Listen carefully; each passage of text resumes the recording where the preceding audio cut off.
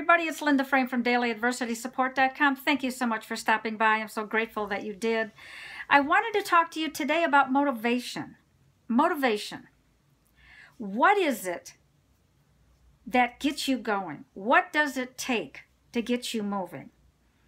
And I know many of you right now are saying, nothing. I just want to sit here. I'm tired. I get it. I get that. But let me tell you why I'm talking about this. After my accident a year and a half ago, I did not want to move. I slipped into something that I never experienced in my life. After the accident and all of my surgeries, I just kept sliding and sliding and sliding into something that I didn't understand. And I just didn't care anymore. And that wasn't like me, because I'm always on the go. I'm always doing something. I'm always working somewhere. I'm always doing things for other people, and I never sit still. But I got to a point where I just didn't care. And no, it wasn't depression. That's an overused word. That is a scientific diagnosis. That's not something that you use lightly.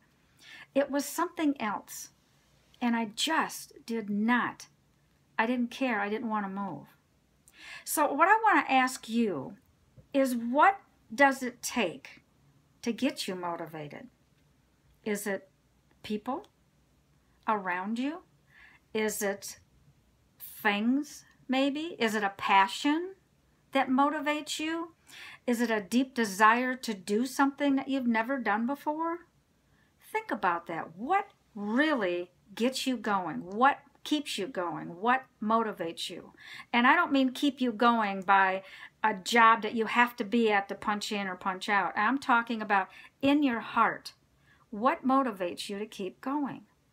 And remember, motivation has to come from within yourself.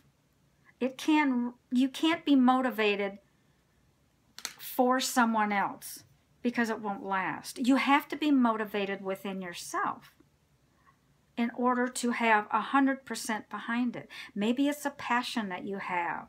Maybe it's something that you've always wanted to do. Whatever it is, you've got to find that and work on it. Because if you don't have the motivation coming from within your heart, not just up here, but within your heart, it's not going to work. All right? You understand what I'm talking about? This is Linda Frame from DailyAdversitySupport.com. Thank you so much for stopping by. And remember, be kind to one another. You never know what that other person's going through. Bye-bye.